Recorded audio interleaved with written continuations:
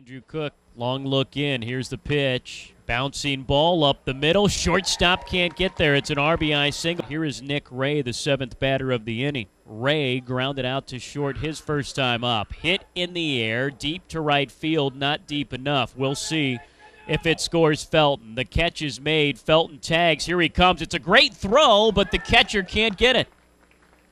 And coming in safe is Felton. And DeLucia is on deck. He's the only one that hasn't seen the plate. Swung on a miss. The ball gets by the catcher. Here comes the lead run. Home and safe with run number 6 is Jake Kirkland.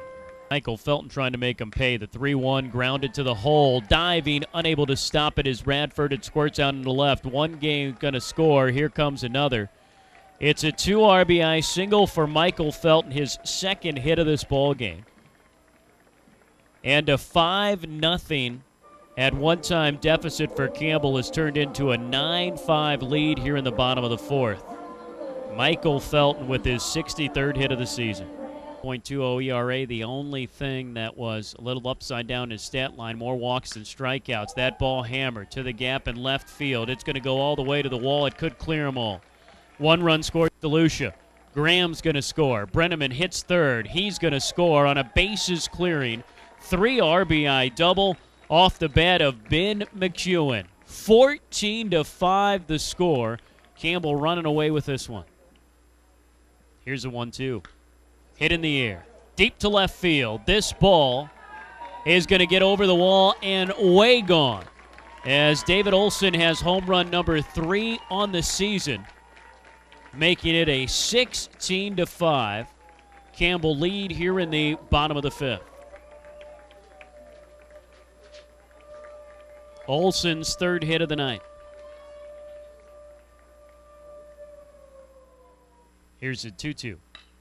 Hit in the air, a long way to left center field. This ball going towards the wall and will end up bouncing at the base of the wall. Kirkland misses his 8th home run by just a little bit, but clears the bases and gets 2 more RBIs. Give him RBI number 38 and 39 to lead the Big South Conference as he hits a double to the wall here in the 7th to make it 18-5. Trying to put the final touches on it. The pitch is swung on and missed. Strike 3. Griffin gets the strikeout. That's the ball game. 18-5, the final score. It feels good to come out tonight and really get back home after a tough weekend up at Liberty and see our guys come out tonight and really play well. You know, offensively, we put some big innings together after we got down 5-0. And, you know, our guys don't quit. They don't panic. They just continue to play as hard as they can and make the most of every out. You know, Eister come in there tonight. Really glad to see Paul come in there and really, you know, make his pitches and locate his pitches tonight. And good to see Jordan and Michael Griffin come in there too. I thought those guys threw real well, and we're going to need those guys down the stretch, and it makes me feel very confident in our bullpen. They keep doing a good job.